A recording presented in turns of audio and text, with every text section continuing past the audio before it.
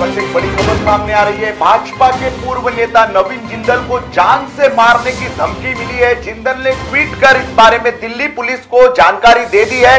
जिंदल को धमकी ईमेल के जरिए दी गई है। धमकी में कन्हैया लाल हत्याकांड का वीडियो जिंदल को अटैच करके भेजा गया है। पैगंबर पर विवादित टिप्पणी करने के बाद बीजेपी से नवीन जिंदल को निकाल दिया गया है। तो इस वक्त की सबसे बड़ी खबर, पैगंबर मोहम्मद पर विवादित टिप्पणी के बाद बीजेपी से निकाले गए नवीन जिंदल को जान से मारने की धमकी मिली है। जिंदल ने ट्वीट कर बताया कि उन्होंने दिल्ली पुलिस को इसकी जानकारी दे दी है। जिंदल को यह धमकी ईमेल के जरिए भेजी गई है।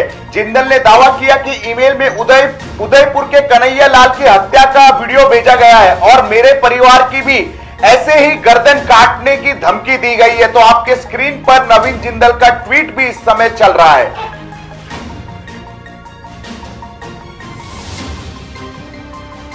चलती लोकल से युवती को फेंकने की कोशिश। मुंबई में बारिश का रेड अलर्ट। मुख्यमंत्री ने जारी किए नए दिशा निर्देश। शाहरुख खान की बेटे आर्यन खान गिरफ्तार।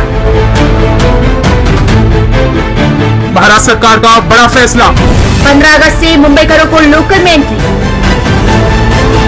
खबरों का शहंशाह मुंबई बोले तो मेट्रो मुंबई।